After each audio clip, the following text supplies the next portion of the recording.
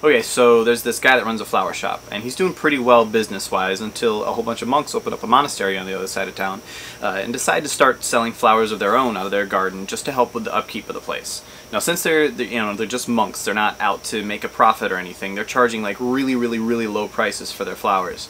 The economy being what it is and everything, everybody starts buying flowers from them instead of from this other guy.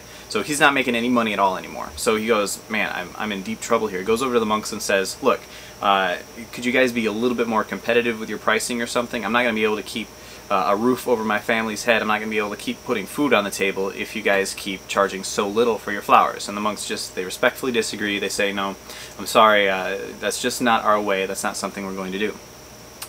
So the next day, his wife goes over and just starts begging them. She's like, look, my children are going to starve and be thrown out in the street if you guys don't charge a little bit more for your flowers. You're putting us out of our homes here. And the monks say, we're very sorry for your situation. However, that's just not something we're willing to do. That's just not our way.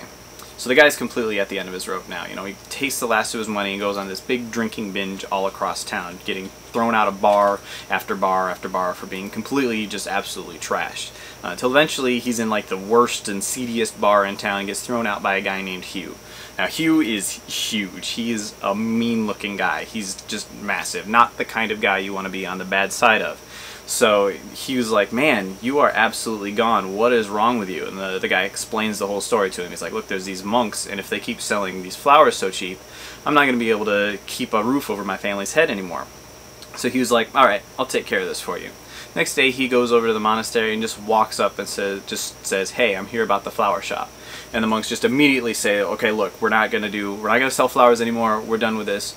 This isn't something that we want to be a part of. We don't want any trouble. We're just here to be monks and have our monastery and everything. And they immediately just stop selling flowers whatsoever, start turning everybody away, and the guy's flower shop starts to get a whole bunch of business again. Which just goes to show that Hugh, and only Hugh, can prevent florist fires.